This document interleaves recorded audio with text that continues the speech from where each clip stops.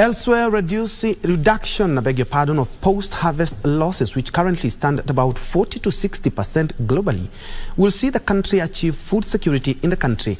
Fresh Produce Consortium of Kenya Chief Executive Officer Okisegere Ojipat recommends a partnership between the private sector and government to enable market prediction.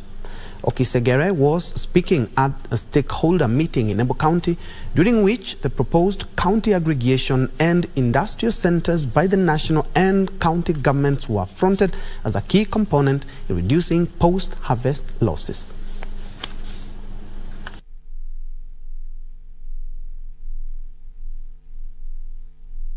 You can imagine a third of what we produce never ends with the customer.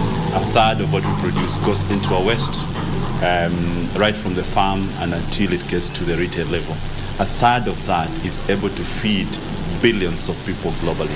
But because of post-harvest management, post-harvest losses, we end up losing all this money.